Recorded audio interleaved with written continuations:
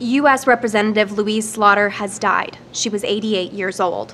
Her chief of staff announced Slaughter died Friday after falling and injuring herself in her home last week. The Democratic lawmaker from New York was serving her 16th term in the House of Representatives. During her tenure, Slaughter was the first woman to chair the influential House Committee on Rules. She often called attention to the fact she was the only microbiologist in Congress. Slaughter is survived by her 3 daughters and multiple grandchildren.